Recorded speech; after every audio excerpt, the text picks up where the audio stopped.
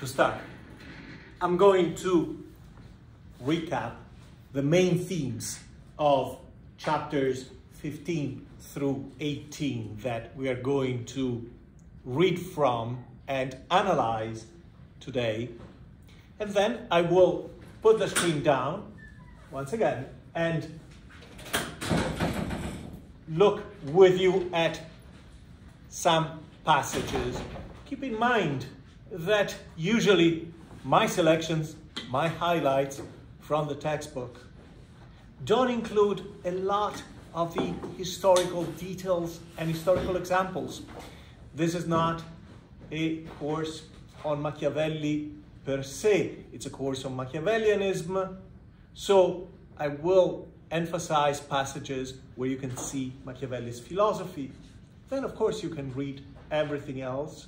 You can use the notes to gather more information and support your understanding of those examples. But with the exception of a few famous examples, it's not there where you find the inspiring core of this book and this ideology. I posted lesson plans for the rest of the week. This week and the next, we will not be watching any Machiavellian films or TV series because I want to complete my program. Therefore, this week we will talk about the Prince both today and possibly even on Friday. On Wednesday, I will be spending most of my time talking about the new Machiavelli and its author. Keep in mind that presentations will start next week and you can present or submit a video recording of your presentation up until May 13th, which is also the day of the final exam. In order to schedule your presentation on Zoom, if you prefer that option, you find inside the announcement a link to calendly.com/AndreaFede, where you can find all the available time slots, select one, and later on, if you want to change it, you just cancel and reschedule. I failed to mention that if anyone would like to present in a more traditional fashion in front of the class, I can also accommodate that option throughout next week. So on Monday, Wednesday, or Friday of next week, if you let me know, I can make space, I can reserve 15 minutes for your presentation, okay? And if you present in front of the class, of course, the expectation would be that you bring some material to put on the screen. You can connect your computer, or you can bring a flash drive with a selection of passages or talking points to support your presentation, right? Let me know if technical support is required, if some specific accommodations are necessary, and I'll help you set it up, okay? I also posted one last reading at the end of this week, which is about the new Machiavelli. Okay, so chapters 15 and the following, including 19, today's program is to get to 18, but 19 as well falls under this set of ideas, are essential to the understanding of the Prince, but in many ways we are equipped to understand those chapters and the concepts. So the way I've organized them here is just a way that is functional to the structure of those chapters. But it's just a different way to present concepts that we have examined and discussed from different points of view throughout the semester, okay? Now, this time, though, there is a central notion that you find mentioned by Machiavelli passingly. That is to say, one of the difficulties in understanding the prince is making sure that you appreciate the relevance, the priority in terms of the intellectual hierarchy of some short references, passing references made by Machiavelli, which are in fact foundational to the whole system. But after all, The Prince was a short book by the standards of the period, and not very structured by the standard of political treatises of the period. The target audience was other intellectuals, intellectual peers of Machiavelli, that is to say people with an agile mind who would be able to catch even minor references, minor in terms of the stylistic emphasis, the structural emphasis placed on them. One such central idea that you find here and in a series of passing references throughout The Prince is that human nature is flawed. If human nature is flawed, every system of morality, whether it be social, political, religious, is not built on a strong foundation. And of course, Machiavelli predicates this on his lack of trust and lack of belief in the existence of a supernatural being who would be the guarantor of such a system of morality. From a pragmatic, realistic, historic point of view, Machiavelli observes that human nature is flawed, and therefore morality cannot be the foundation of any social or political gain. It is, as a consequence, necessary whenever you're presented with what I call a game, and in many ways politics and international politics are seen from the point of view of game theory, and so the term becomes very appropriate. Whenever you find yourself in a specific context which will have goals to be achieved, as well as skills to drive the deployment of strategies, and also a set of opponents, rivals, enemies, or simply people to be manipulated within that context, whenever you find yourself in a context, you extract from the context what the rules of the game should be. What are the boundaries in that particular context? Because morality, whatever system you look at, as I said, a philosophical system or a religious system, morality comes with a universal set of rules. Whereas Machiavelli is saying, look at the context and see what are the actual boundaries there. Meaning, in any context, the boundaries will be set based on what is positive, what is negative for the outcome.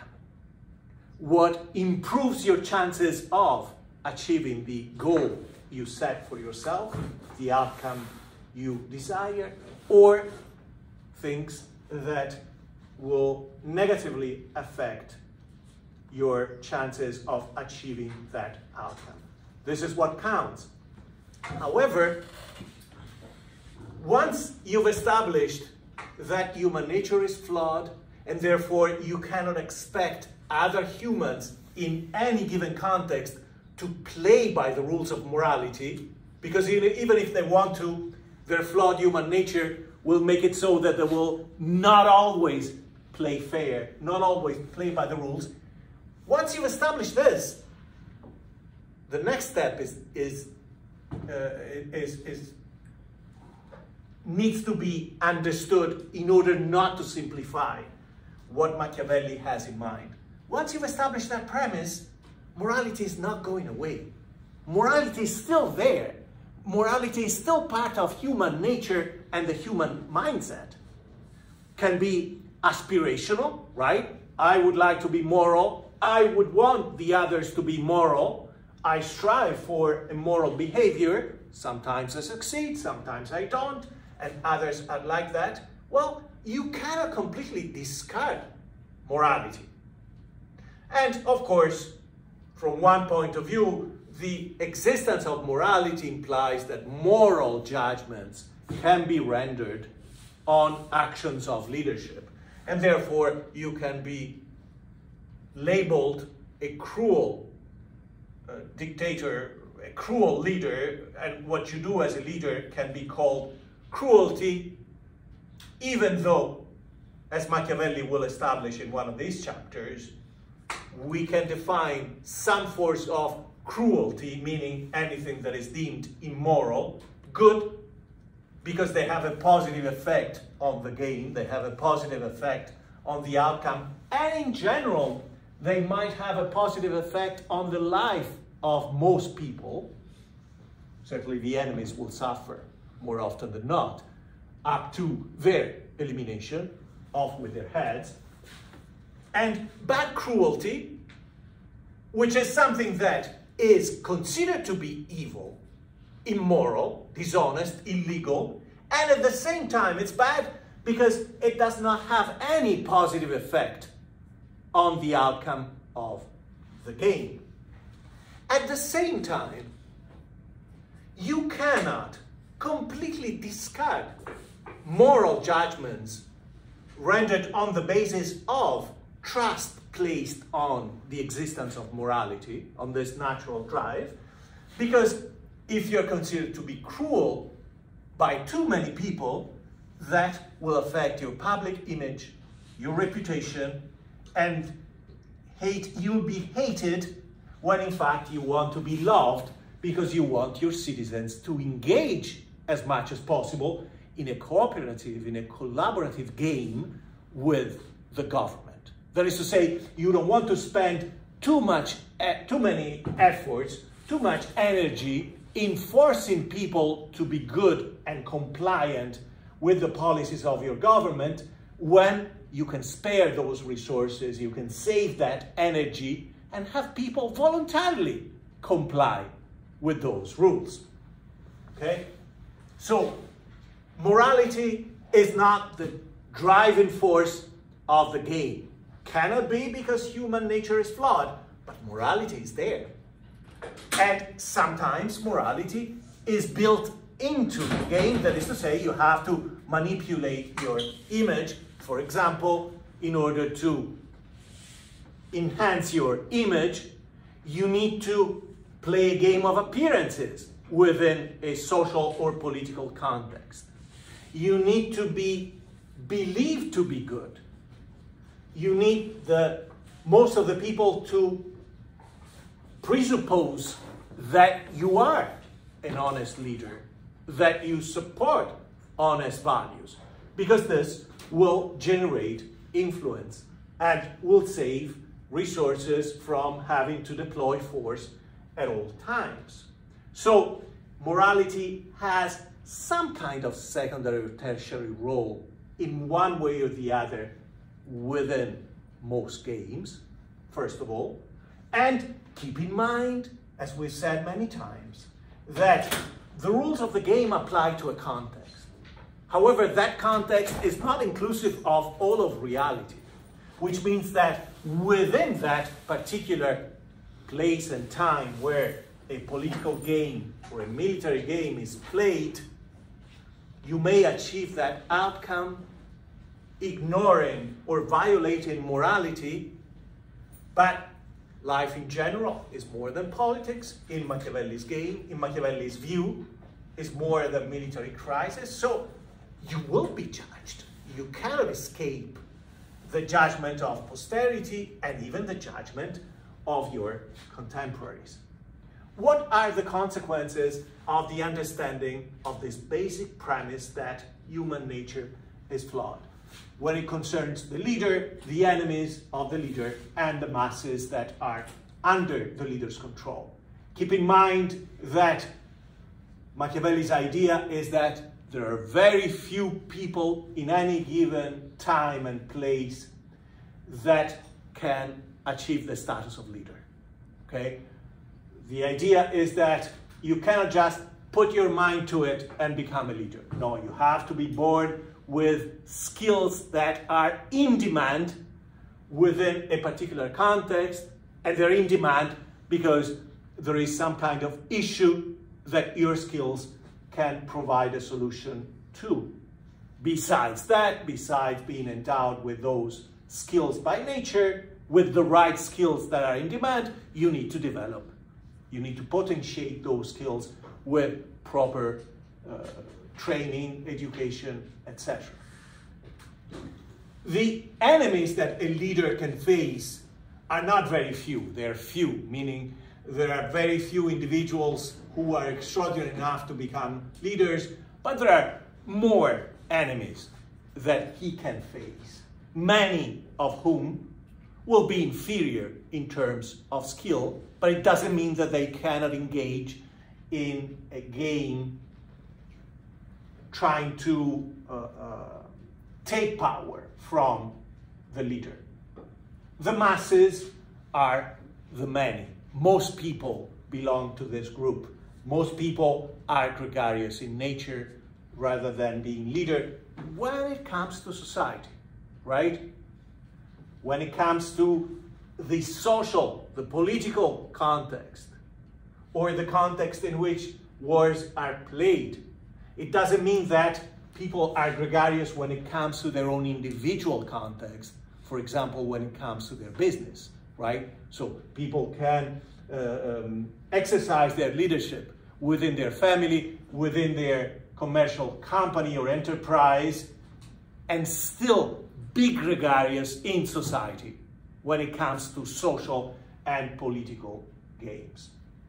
So what are the consequences for these three groups?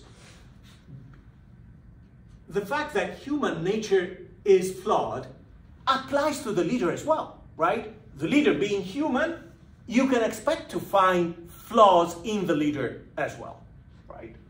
In many ways. Even Cesare Borgia, the perfect example, was flawed and failed and was responsible for his failure, for example. But more in general, more specifically, in reference to these chapters 15 through 18, the idea of human flaws transforms into a discussion of the vices of the leader.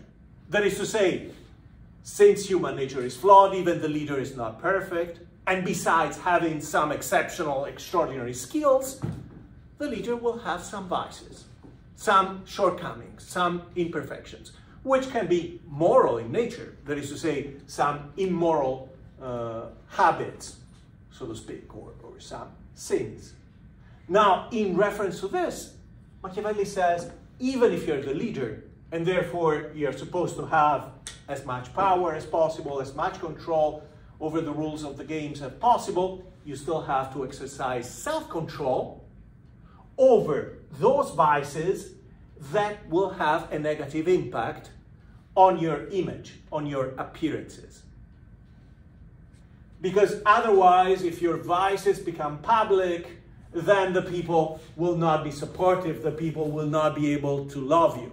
And even though you cannot rely on their love, at any point in time their love can turn into hatred, you still need to play that game, because at least part of the time, people will just follow you, okay? So, keep this in mind, that even the Machiavellian leader is not, as it appears in some of the literature that exploits the name of Machiavelli, someone who cheats and does whatever he wants. Okay? No, there are some boundaries. There are some boundaries that are built into the context. In this case, vices can affect the appearances, can affect the public image, or at least some of them can affect the public image of the leader. There, some self-control is required, with the understanding that even with some self-control, not all vices can be controlled. Okay? So keep that in mind.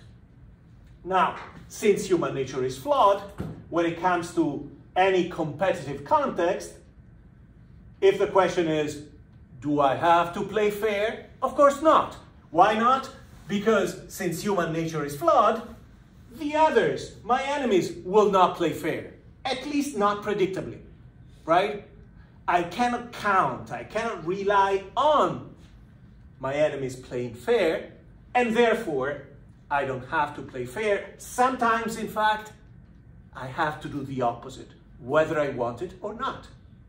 So playing fair or not is not a result of my vices. It's not like, since I'm flawed, I can be immoral. No, I can or I have to be immoral if immorality, violating some of the basic rules of justice, diplomacy, etc., will ensure that I achieve the outcome that I want to have for this particular context, okay? And then, regardless of the vices in general, even though human nature is flawed, because morality is still there, this premise does not cancel morality entirely, just reduces its relevance, but it doesn't cancel it. Therefore, I still have to play the part of the family man, for example. Family value leader is one of the most common games in modern democracies, right? Or I have to be believed to be honest, to be even religious, right? And therefore be seen at religious events, at religious ceremonies, to be seen with upstanding citizens, with members of the clergy, etc., etc. Because that is part of the game of influence. Whereas this category more often applies to the deployment of various forms of force. Enemies too fall under this premise. So if human nature is flawed, enemies will have some vices that, from the point of view of the leader, are weaknesses that can be exploited to advance the gain of the leader. As I said, this means that the enemies will not be fair in any predictable way, and therefore I don't have to be fair with them. As far as appearances, it's important for enemies to perceive that you're playing the game of appearances so well that you gain a lot of love, you gain a lot of support, that a lot of people are supportive of your policies, of your leadership in general. If this happens, if these two parts of the game are played correctly, then the enemies will be deterred. Enemies, internal and external, will not want to attack, try to take the power and control out of a leader who plays this game well, who's respected and loved, to a point where there are many people in society who will voluntarily commit their time, energies to complying with the government. As far as the masses, the populace is concerned, the fact that human nature is flawed, as a consequence, is that they will need to have boundaries enforced, and the only way to make them less flawed and therefore more honest and moral as possible is for the leader to use fear of punishment to create boundaries and make them moral. So you see that morality is reframed within this intellectual ideology, not eliminated, okay? It's not cheat and do what you want. That is not the essence of Machiavellianism at all. And in fact, it would be a very rudimentary, a very primitive analysis of politics, society, life in general, if it were to be so. So fear will be deployed, will be used by the leader in order to enforce boundaries, which is essentially an enforcement of morality within society. But because men are not perfect, they need to have this fear of punishment in order to be honest. You cannot just tell them honesty is a good thing. Now, as far as playing fair based on morality, when it comes to the relationship between the leader and the masses, there is one area where the prince has to play fair with his subjects, or almost so. So even though, again, the leader has almost boundless power, absolute power over the state and over the citizens in this system, there are still some boundaries that he has to respect. And as far as the populace is concerned and the interaction between the leader and the citizens, he has to play fair as much as possible when it comes to wealth, properties, and families.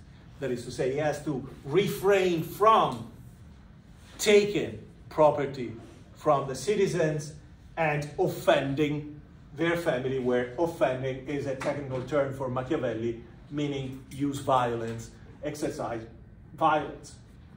It is not an absolute rule, because we don't have universal rules of morality, but as much as possible, based on personal shortcoming and the rules of the game, as much as possible, the leader should not touch the wealth, the properties, and the family of the citizens, because otherwise fear will easily turn into hatred.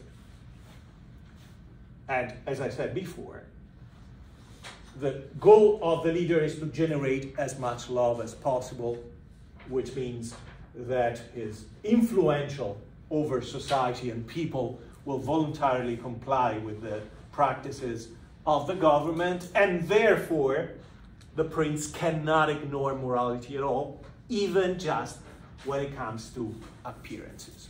Okay?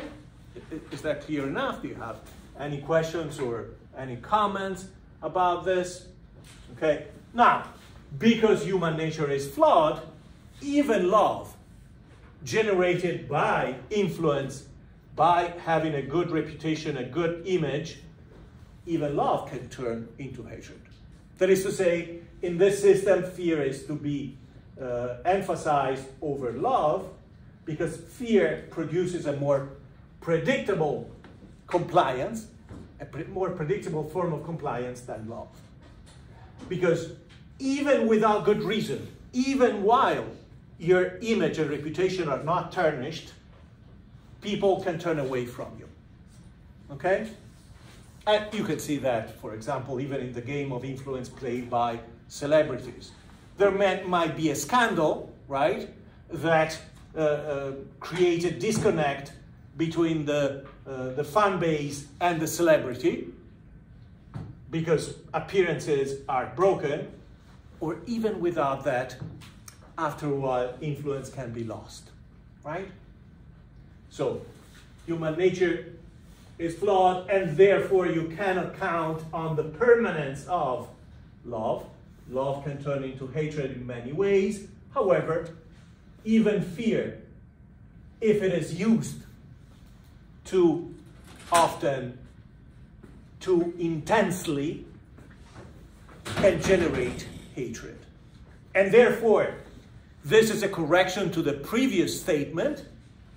Even though you can rely more predictably on fear, you cannot rely just on fear, because if you overdo it, then fear will turn into hatred, which in other terms means if citizens are forced to be honest and comply by the rules, because otherwise they'll be jailed or they'll be killed, but this is done excessively, then you're not afraid any longer, right?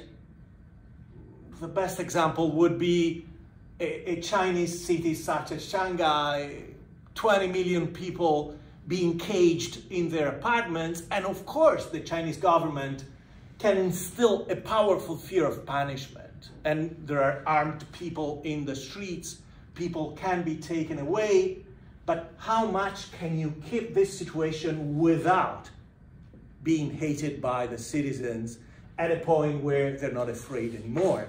And they know that a revolution will cause casualties, but they're willing to face that risk rather than live in constant fear, right? That would be a perfect example where fear alone can give you a predictable result for a short period of time, right? For a week, for a few weeks. But can this situation go on for months?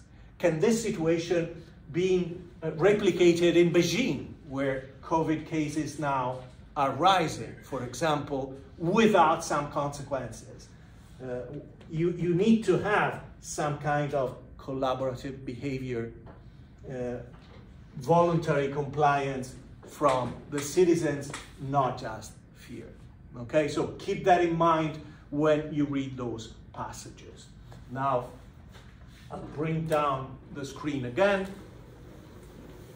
and show you a selection of passages that illustrate the concepts that I just discussed. You just need to wait for the projector to warm up, the system to activate. Okay.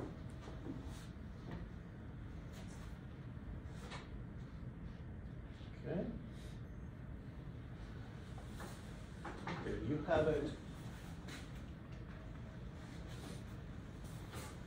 I hope you can read with the highlights. And these are the pages from the book. The Kindle version has the same page numbers, the same formatting, etc. This is the end of chapter 15, which is one of the key passages that illustrate the concept of human nature being flawed. And if you read the third line from the top, that begins with but since these qualities cannot all be had, meaning the good qualities, the qualities that traditional philosophical or religious systems of morality labels as good, and since one cannot wholly observe them as human conditions do not allow it. Human conditions do not allow it is one of the ways Machiavelli expressed this idea that human nature is flawed. And then there are other passages that you find in here where he has the nastiest terms for other humans and their behavior. It is necessary for the prince to be prudent. And again, the necessity applies to both the deployment of immoral practices and strategies, but also,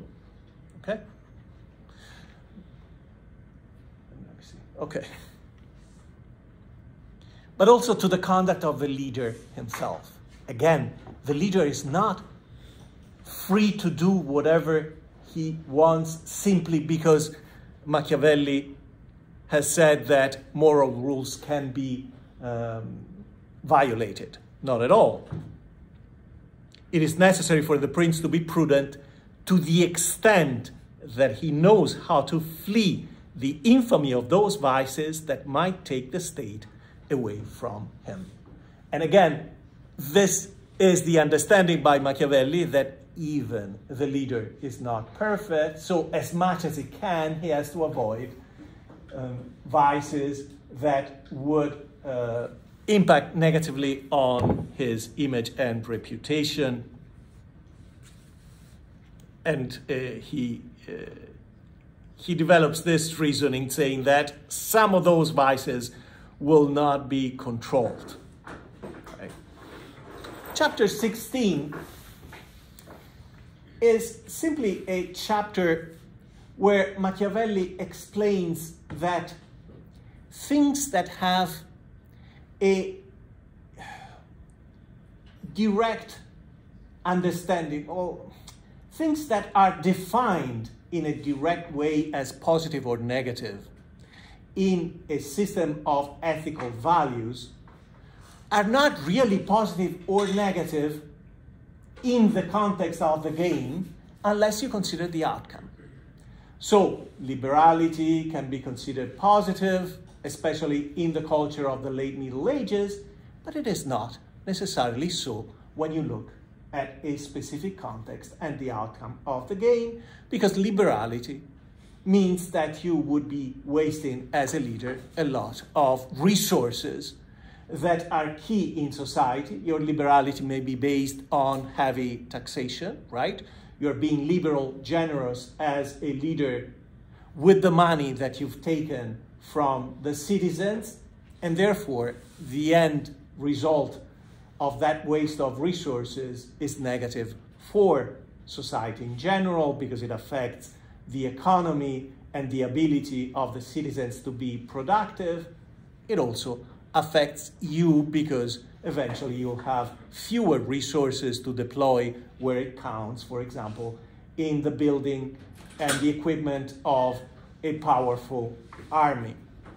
Keep in mind what the culture of the aristocracy from the Middle Ages had been. Liberality, the generosity of the aristocratic leader, was an essential element in the construction of the concept of what it means to be noble, what it means to be an aristocrat. It was especially a strong concept, a strong construct during the Middle Ages, but some of that system survived until the French Revolution. It's the idea that to be truly noble, to be a true aristocrat, means not to have any consideration for material things, such as money, property, resources in general. That is to say, you have, in order to be considered noble, you have to show that you give no consideration to material resources by offering lavish parties or by giving extravagant gifts randomly, occasionally, to the citizens. And this is testified also in the literature of the Middle Ages and of later time. You can think, for example, of the extravagant lifestyle of the European monarchs, particularly the French monarchs, up until the French Revolution. But the same thing is found in the chivalric tradition. The knight is a warrior that emphasizes the spiritual side of the fight, and this is then the tradition that is retrieved and reproposed through, for example, the Star Wars series of films. As a consequence, the knight has to be generous, has to live like a hermit, conduct an essential life where, again, he can be generous to the point where the generosity is damaging to himself as well. In the case of Florence in particular, and the literature that developed in Tuscany, there is a famous example of this in Giovanni Boccaccio's Decameron. The Decameron is the collection where we got the first novella, the novella of Ciappelletto, this most terrible man who renders a false confession to a holy priest and becomes a saint. In another novella that was very famous during that time, there is an aristocrat who's also a knight, lives by the values of chivalry, who's in love with a woman, an aristocratic woman in Florence. And in order to court that woman in a chivalrous way, he spends a lot of time offering lavish parties, hoping that she will show up, be impressed with his spiritual side as such a magnanimous, generous host, and engage in a romantic game that might lead them to have a relationship or even a marriage. The woman doesn't fall for it. The knight is impoverished by this expensive lifestyle to the point where he has to abandon the city and therefore sell the palace he has in the city, retire to a country estate where he only has one house and some land around it. And the only thing that still makes him worthy of the name of aristocrat and the label of knight is the ownership of a falcon and the activity of falcon hunting. Hunting was one of the aristocratic pastimes and considered to be a sport, even by a spiritual definition. Falcon hunting was the peak of that kind of activity. So in this country state, this poor knight Federico conducts a frugal life, right? He doesn't have a lot to live on. And the only thing that makes him feel aristocratic, genteel, is to go out with the falcon. The woman becomes a widow, loses her husband, moves to the countryside herself with a young son from the marriage. The son, they live in a nearby estate. The son watches the falcon fly in the skies above Federico's estate. And to him, the falcon is the ultimate toy. He wants one. He wants that one.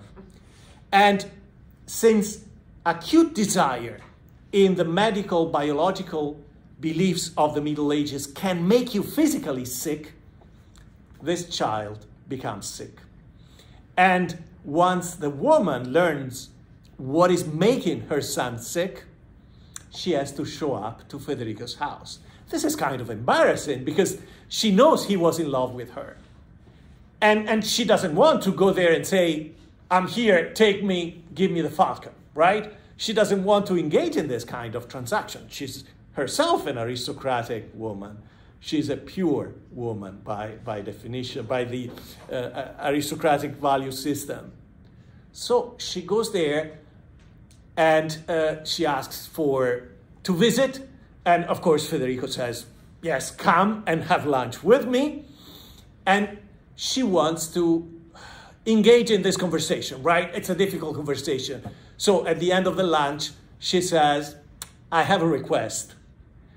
My son would like to have your falcon, right? And this is the only thing that can restore my son's health. However, it's too late because Federico, who's an honorable, chivalrous man, could not entertain an aristocratic woman, a gentle woman, with a simple peasant lunch, right? He cannot offer turnip and potatoes or a chicken. She's an aristocrat. So what's the only exotic things he could offer?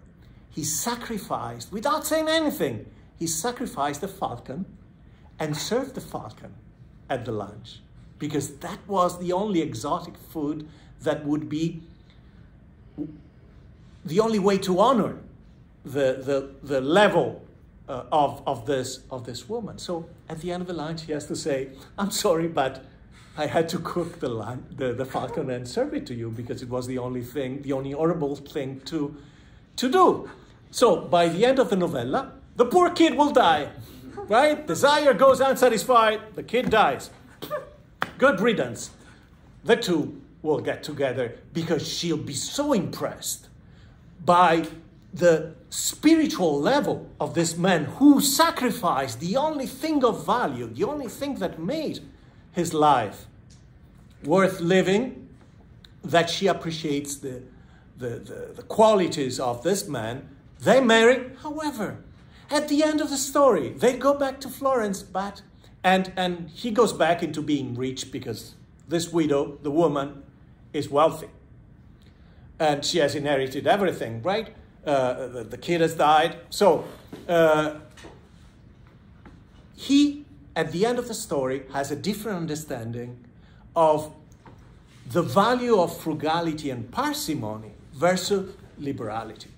He has understood that being overly liberal, meaning overly generous, can be damaging, especially in a mercantile society. So the novella is just an allegory of the end of a time and its culture, the end of the Middle Ages, with this idea of what nobility is about, being extravagantly generous to the point where you spoil yourself of everything you have. You ruin yourself, because this is what Federico did at the beginning by offering so many parties just to, not to have anything in exchange, but just to attract the attention of this woman that he made himself impoverished. Whereas in a mercantile economy such as that of Florence during the late Middle Ages and the Renaissance, Money cannot be wasted. You need money to invest. You need money to support your manufacturing activities, your banking activities, etc., etc. Your investments and your various commercial enterprises.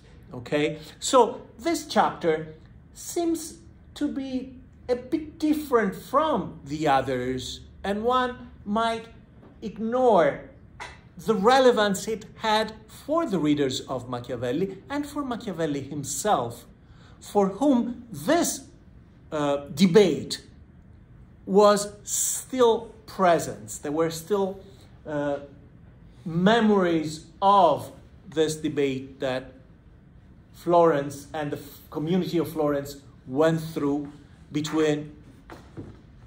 about what it means to be noble. The traditional values of the aristocracy were predicated on disregarding the value of money and being generous to a fault to show that you were an aristocrat in spirit.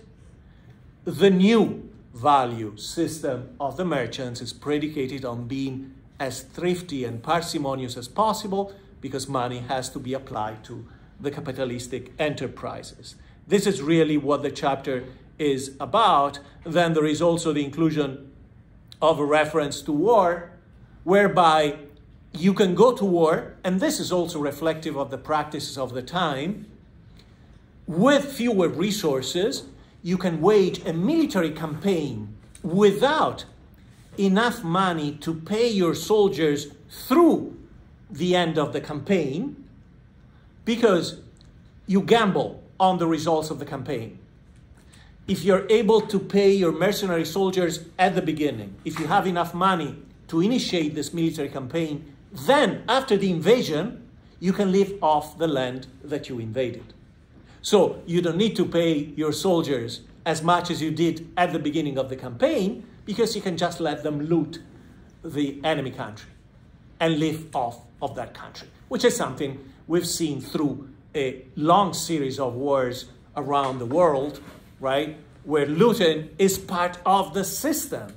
It's not a violation of morality. It's the way that an enemy army can support itself within enemy territory, okay?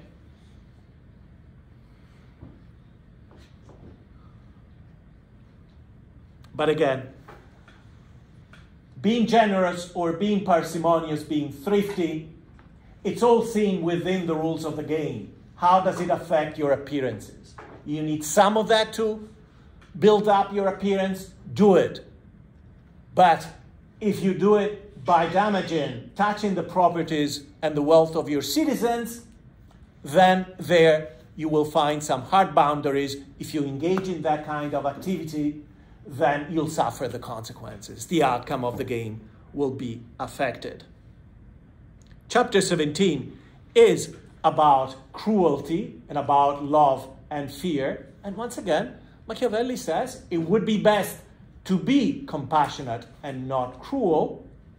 However, the leader must be alert not to use this compassion badly, which means it is not compassion if the outcome of the game is affected in a negative way, and the consequences will be disastrous for the leader.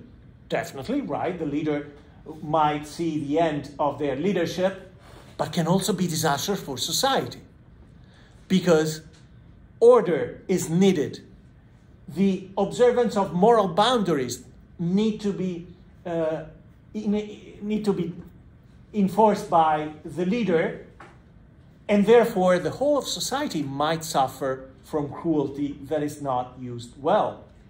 And the example that is given there is the example of my own hometown of Pistoia, which was famous throughout the Middle Ages for being a town of feuds, of feuding parties and families. To the point where there was also an alleged historical explanation of this. The area of Pistoia, the mountains over Pistoia, which is about 20 miles northeast of Florence, northwest of Florence, is the place where the famous Roman rebel Catilina and his supporters and his army were defeated and destroyed. And order was restored in the Roman Republic as a result, although temporarily, because Catilina is defeated only 20 years or so before Julius Caesar will cross the Rubicon and advance on Rome. But the idea is that where did those rebels end up? Some of them died, some of them were taken prisoners and taken back to Rome, some of them stayed there. And their blood, their seeds, made the Pistoians so rebellious. And such a feuding community emerged from that genetic pool that was tainted with the soldiers of Catilina, those who supported the idea of destroying Roman society, of creating chaos and anarchy, of destroying the good values of the Roman Republic. So throughout the Middle Ages, there were feuding families in Pistoia. They engaged the support of Florentine families, and therefore this feuding extended to Florence.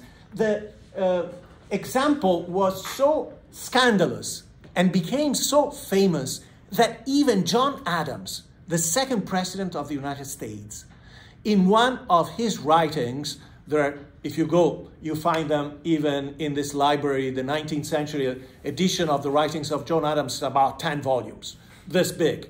There are 90 pages in one of John Adams' books about the city of Pistoia, which during the Middle Ages the town itself had probably about 10, 15,000 people, and had that many people up until the end of the 19th century. So very small place. And John Adams examines the whole of the history of the feuding in Pistoia, because his idea is that this can be a real issue even in the colonies.